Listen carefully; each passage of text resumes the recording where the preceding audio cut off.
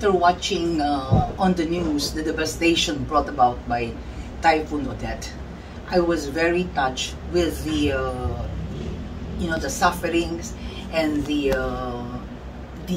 victims suffered. And although I did donate money to Caritas Manila, but I felt that it was not sufficient because Typhoon Odette did not only hit one particular city like what happened to Tacloban before, but it has hit a number of provinces, namely Bohol, Cebu, Palawan, even as far as Dinagat Islands. So I felt that I could do more, despite of the fact that I already donated to Caritas Manila. So fortunately, I had a meeting with Renee Salud, with Cielo Okada, and I did mention that I wanted to do more for the victims of Typhoon Odette. And I was telling them probably we can do something, by collaborating among the three of us. Of course, Renee, we're gonna use your design and your gowns, and I'll be the producer, and we'll do it at Okada with Cielo. And by the grace of the Lord, we did decide to collaborate, and that is how it all began.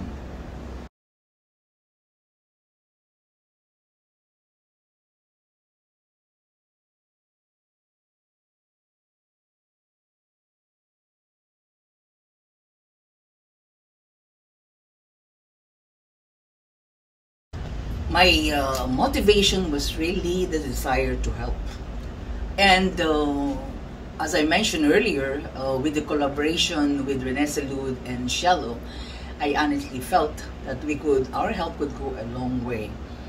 So in our own little way, we would be able to help the victims of Typhoon Odette, because as I mentioned earlier, a lot of people suffered due to the typhoon, not only the ones from Bohol, but the ones from Cebu, also from Palawan, as well as Dinagat Islands.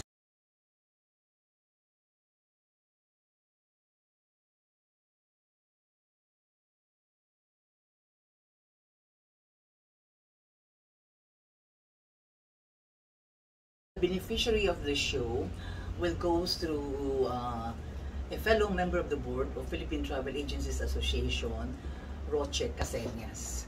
She also owns a travel agency in Bohol. It's through her because at least I've known her through the years, and her heart is also very close to helping the less fortunate. In fact, when Typhoon Odette occurred, she was also hit, herself, her family, and her travel agency. But despite of that, she went out of her way to distribute water, blankets, and other necessities.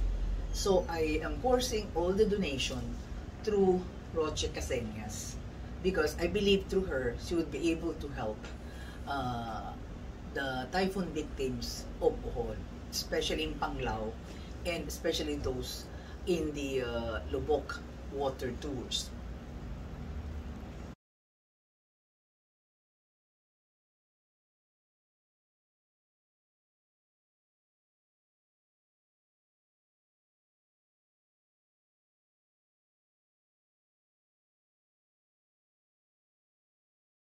Yes, I have always a desire to help. That's why I'm not only very active with the Philippine Travel Agencies Association, I'm also a Rotarian.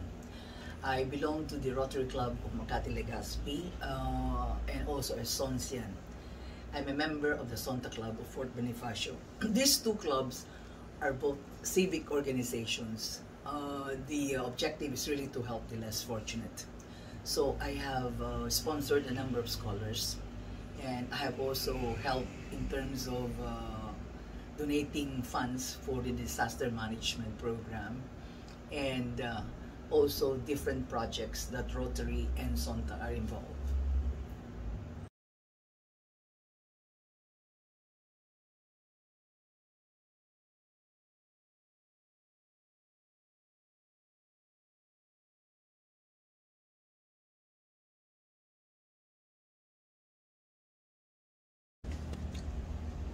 Renee Salud's fashion.